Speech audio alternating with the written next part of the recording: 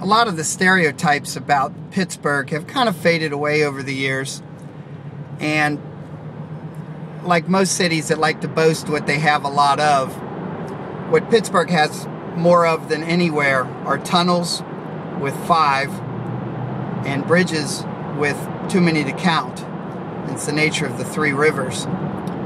But there's one thing that Pittsburgh has that no other major city can boast. And in fact, when George Washington was in Fort Pitt defending the fort in the 1780s, if the French had to come through this tunnel to attack the fort, they wouldn't have had a chance, because they wouldn't have known that when they got to the end of the tunnel what they'd be seeing.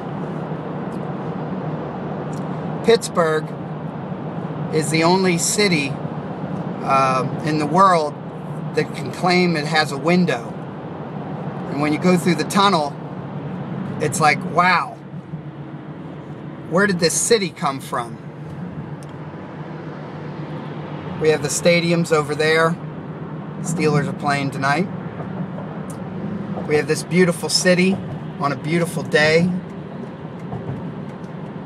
Fort Pitt's actually down below me on the left side.